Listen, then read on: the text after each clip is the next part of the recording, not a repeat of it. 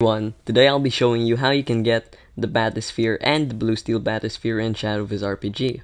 So first thing that you're gonna need is Rebirth 1 so that you can access this hub of Rebirth. Second thing that you're gonna need is a decent flight build to maybe get to the location, or you can just jump there to get to the Dark Moon Ring. I'll show you why in a second. So over in this area by Gygax, there is actually a kind of hidden mini boss up here. Oh, above this, where the staircase ends of Gygax's bridge.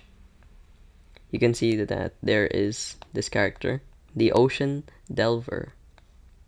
Now, once you kill him, you get this item, the Bathysphere, which I'll be showing you how to use. So with this item, the Bathysphere, you can sink into some of the water in the map.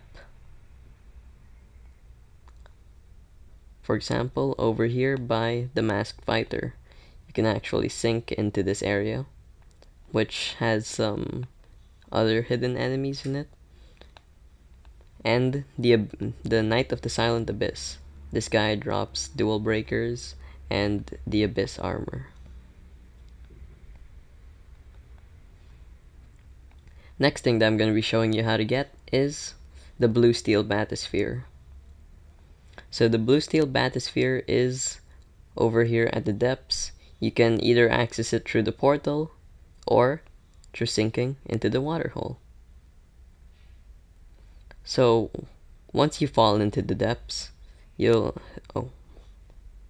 see these creatures called the Ocean Emissary, and below them you'll find the Bluesteel Vanguard of Domin. He has a chance of dropping the Bluesteel Bathysphere, but you can also buy that from here, the depth shop.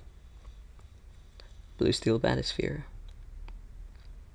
The only difference between the normal Bathysphere and the Bluesteel one is that the Bluesteel Bathysphere, over here, lights up underwater.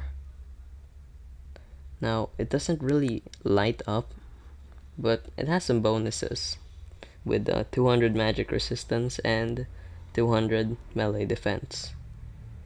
So, yeah, that's pretty much how you get both of the Bathyspheres so that you can sink into the water holes. And I'll see you on the next video. Bye!